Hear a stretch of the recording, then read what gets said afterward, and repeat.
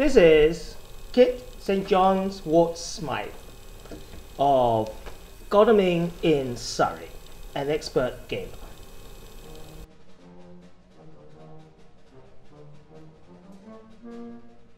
Gamers, who are they and what drives them?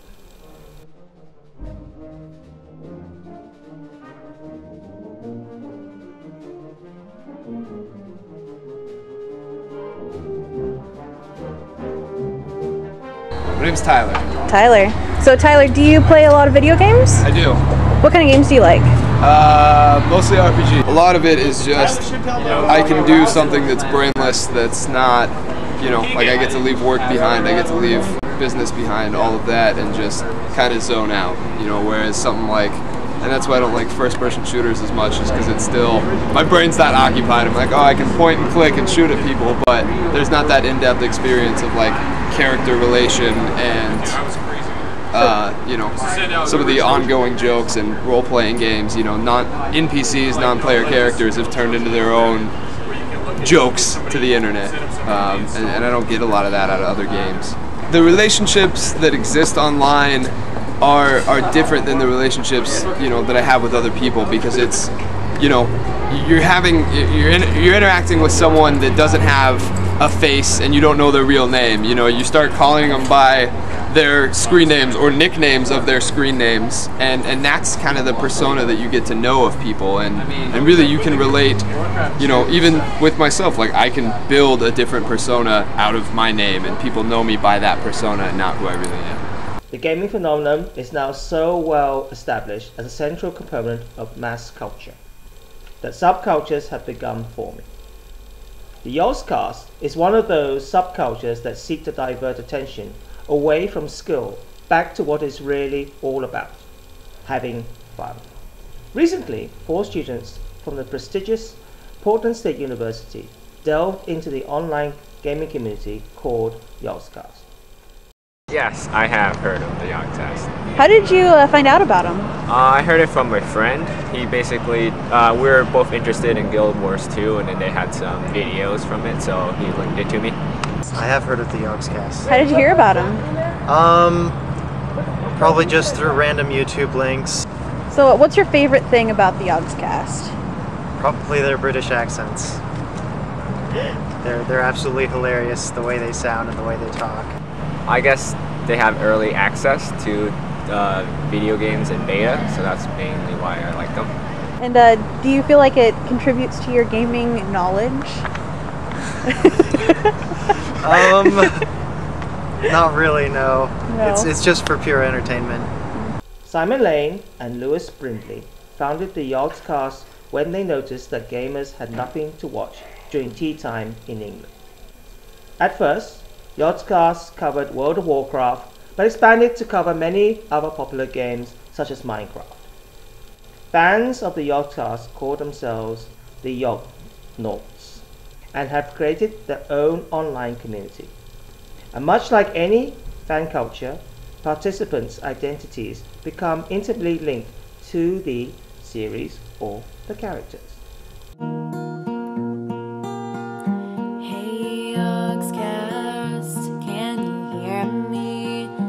I'd like a new video, please. I know you're busy, but hear me out, guys. I have no social life.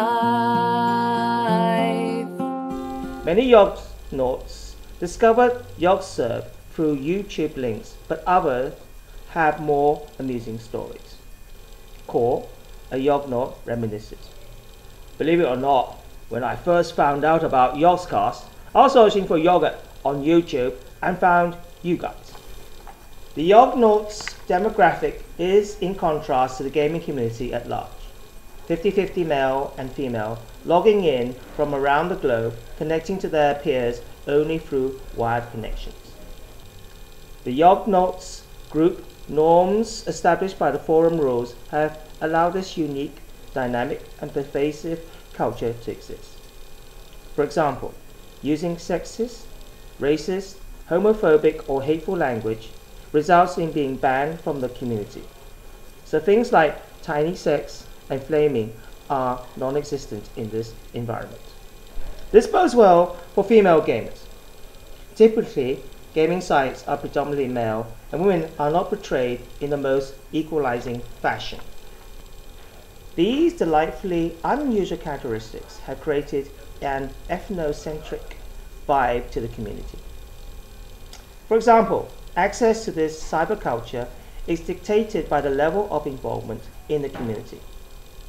For private messaging to be unlocked, a member must have a certain number of posts. One artifact of the Yognauts is the delectable Jaffa cakes. This English tea time treat is a sponge cake with creamy orange jelly filling covered in a crisp dark chocolate.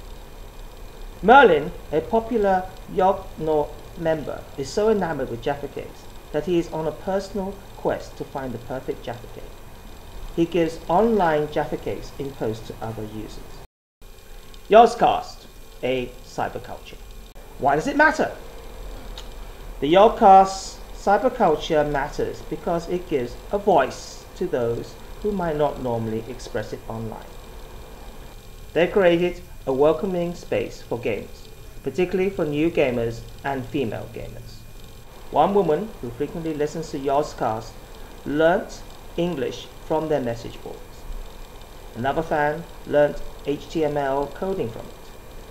He never would have had the nerve to ask other groups, but has found the Yoggcast community to be very accepting. In addition to the Yognauts' unusual demographics, cybercapitalism is not an issue, much like other gaming communities such as World of Warcraft or the Old Republic. This is because the podcast and fan site are completely free to access. Yogscast is important because of the sense of community it provides on a global scale. People can come together, drink tea, share Jaffa cake, and game while physically existing in different areas of the world. Common interests and cyber technology makes it all possible. I mean, there's a certain security in the fact that people aren't ever going to know, who I really am. I can be kind of whoever I want. Simon and Lewis are coming out with their very own video game called Yoggventures, thanks to a very successful Kickstarter project. One more important detail one must know if they wish to become an elite Yognaut is that of their salute. But don't worry, just like all cultural elements, this can be learnt. I am Dave! Yognaut and I have the balls!